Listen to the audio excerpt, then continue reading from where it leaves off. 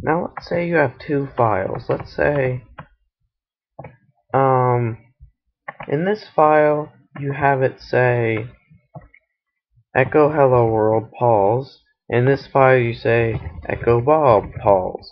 Now what if you want to run both files? Well, hi Bob and this one hello world.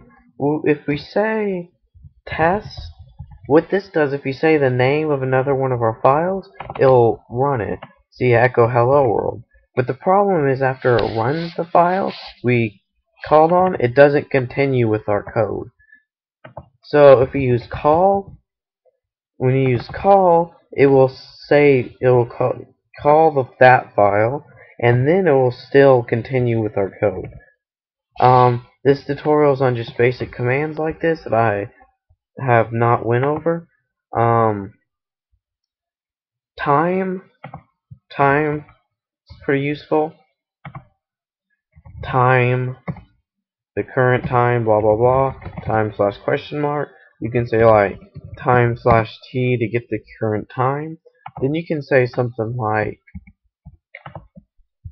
there is a better way to do this without creating a file, but that's in a future tutorial. Time slash t, send the output to, let's just name the file temp. Then we're going to set slash p time equals temp del temp. What this will do, it'll send the output of time to a text file named temp, and then it will set the variable time to the context of the temp file, or the time, and then it's going to delete the temp file. That's what the del command does. So when I run all this, it's going to go really fast. It's not going to seem like it's going to do anything. But if we echo the current time is time, it's going to say the current time is blah blah blah. But there's already a time variable built in. It looks slightly different.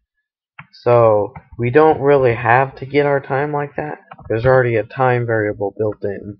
There's a whole bunch of variables built in. See, this time variable, it says, you know, like a whole bunch of different times. It even says the seconds. But there's also a date variable built in. The current time, or let me change this to date. The current date is 6/7/11. There's more built-in variables. You'll see more when we go over randomizing. We're just going over some basic commands. Dir commands. mkdir. That's make dir or make directory. This makes a folder. Dog. That created dog. And see, this folder is empty. So if I type in make dir dog, it's going to create dog. Now you can't delete folders with the del command. To delete a folder, we want to use rmdir, or remove directory, and that will remove the folder. Now some more commands we can go with, like ren. Ren renames a file. So let's echo. Oh, I didn't show you this real quick, but if you say like just echo and nothing after it, it's going to tell you the current echo state. Echo is on. But if you put echo and a dot after it, you can say like echo dot Bob, and it's going to say Bob, because the dot after it won't be echoed out. It won't. Yeah, basically it won't be echoed out. So if you just put echo dot, it won't tell you the current echo state, and it'll just echo a blank line. So we're going to send a blank line to test.txt. That just creates us an empty file. Now, with the ren commands for renaming files, ren test.txt bob.jml. Now look, when I double click this, it changes test.txt to bob.jml. There's also a Rem command. Let's say I say echo hi, Paul's Rem dog. Hi, pressing the key to continue. You notice Rem dog didn't affect Paul's at all. That's the point of your Rem command. It's remarks. They're also known as comments. When you put comments in a code, they're not executed. They're just stuff for you to remember. So Rem, I love pie. I love pie, even if I put like right here, all these. None of these lines will affect my codes. They're just notes for us. You can also put double colons, and that will work as just like the remark command, the rem. That's also for comments. Most of the time people use double colons because it looks more professional, I guess. So, remember if you type in the name of a command /question mark, tells you about it. Records remarks in a batch file. Echo /question mark displays messages or turns command echoing on or off. Pause /question mark suspends processing of a batch program and displays the message, pressing the key to continue. Let's type in help. We can go over replace, move. Replace and move are basically same things. Replace just takes a file and replaces it with another one. Move is what's mostly used. See, if I say, let me delete the pause, echo dot test.txt, make dir bob. Now when I run this, it's going to create test.txt and directory bob. Now I can use my move command, move, to move test.txt into /bob test.txt. Now it's best to put quotes around these. And see, these are called command line arguments. Command line arguments are any arguments after the command. So here's my command move, test.txt is an argument, and then Bob is an argument. And you usually put commas between your arguments like that. So like echo hi, hi is our argument. Let me think. Echo /question mark is your argument. Your argument is anything that appears after the command. And like Paul's doesn't take any arguments except /question mark. CLS clears the screen, I already said this. But echo is one of the only commands that you shouldn't put quotes around it, because that'll actually see the quotes as the argument. But see, mov, in our arguments we put quotes, comma, and then we're saying a second argument. Our first one is our file we want to move, and our second one is where we want to move it to. Now when you run this, I think I should put a dot there. There we go. When you put a dot here, what this says is you want to move the file. Dot says in our current directory, which is my desktop, /bob /test.txt. That's where we're moving it. So dot /bob. The dot means our current directory. Dot dot means one behind our current directory. So like that would be I'm moving it to Bob and C users knit Bob test.txt. But because my directory is C users knit desktop, so it's going 2 dots will go back a directory, and 1 dot will get our current directory. So that moved Bob into Bob, or that moved test.txt into the Bob folder. Let's see if there's any other commands. Task kill. The only really task kill, we'll go over this more in depth in another tutorial, because some really useful things. Oh yeah, where is it?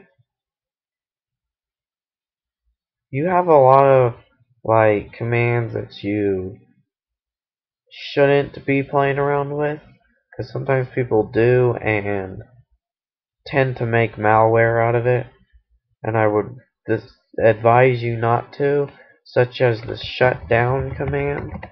If you use it right, it can be used to shut down your computer like instantly, and not just log out, like shut down and off. So we already know what the help command does. We'll go over there. Find. We're not really going to go too in depth and find strings. Let me see. I think I may go over. Here's dir.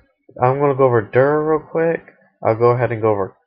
Tell you what copy does, and then I can't believe I haven't showed you color yet. That's the simplest.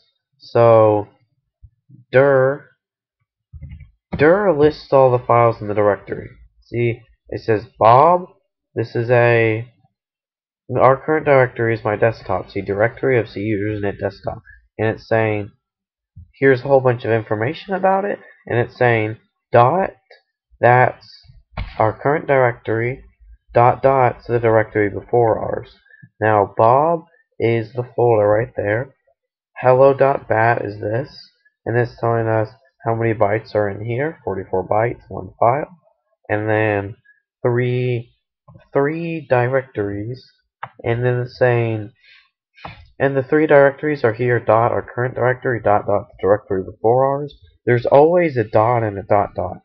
I think if you're like at the furthest back directory, like your C drive, there may not be two dots, but there's always going to be at least a dot, because that means your current directory where you are.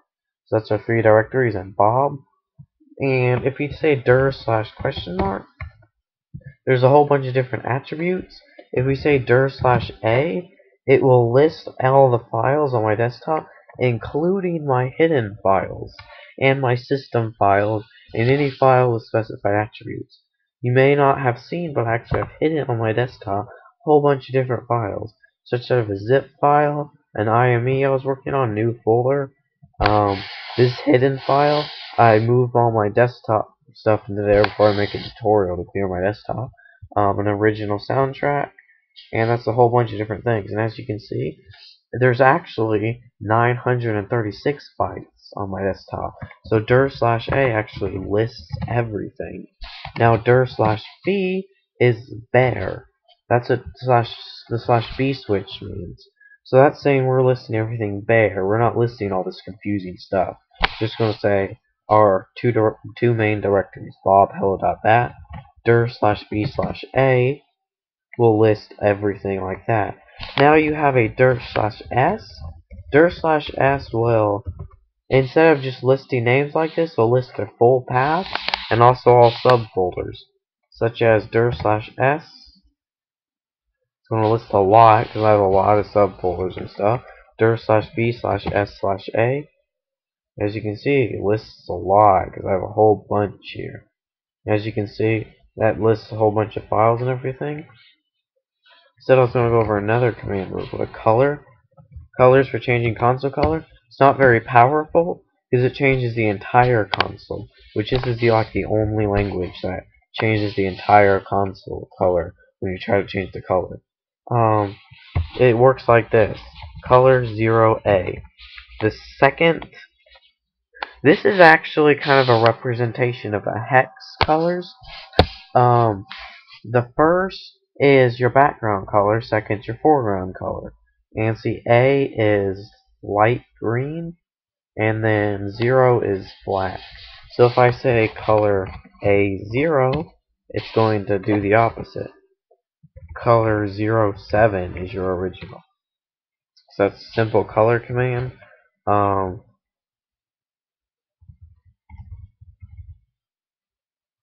So color 0A, color /t, and it, whoops, I used that wrong.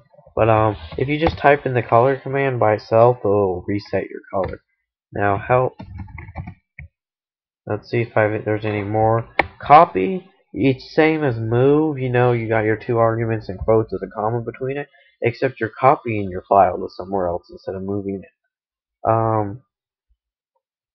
Compare, I've never really understood compare. You just compare two files, it tells you something really worthless about them. I guess somehow it can be useful. I just don't know. And attribute is the last one I want to show you in this tutorial. Attribute adds attributes to files. See, you can say slash question mark, it tells you about it. See my file hello.bat? If I say attrib plus s hello.bat, it's going to hide my file, or it's going to make it a system file. That's a plus s. Then if I use minus s, it subtracts the system file attribute from it. So attrib plus h hello.bat, whoops, hello.bat, it's going to hide my file. Now it disappears on my desktop. It's there, but it's hidden. So now if I run the same command but minus h, it's going to subtract the hidden file attribute. You can have all the attributes you want. We can make our file hidden system, an archive file, all, and like as many things as we want. But that's what the attrib command is for. It's for adding and subtracting attributes. So you can like say test.txt attrib plus h test.txt. What this will do is create a hidden file on my desktop named test.txt. Now dir slash b slash a, and as you can see there's a test.txt on my desktop just hidden. And if I try to delete a hidden file, it won't let me. But if I say attrib minus h test.txt, then delete it, that'll let me delete it. So that's it for this tutorial. Just a whole bunch of commands you can use in Batch. The next we're going to go over like for loop.